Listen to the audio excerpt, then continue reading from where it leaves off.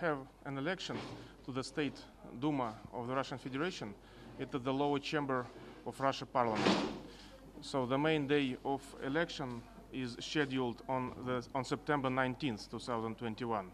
And in South India, it will be held in Chennai, on the basis of Russian Cultural Center in Chennai. But current situation with coronavirus is quite difficult. So the Consul General of the Russian Federation understands all the problem which can occur for our citizens. That's why we decided to have several preliminary vote campaign. So there is fourth one. Previously there were election campaign in Auraville, Tamil Nadu state, Visakhapatnam, Andhra Pradesh state, on Kudankulam nuclear power plant, and the last but not the least is over here today in Thiruvananthapuram.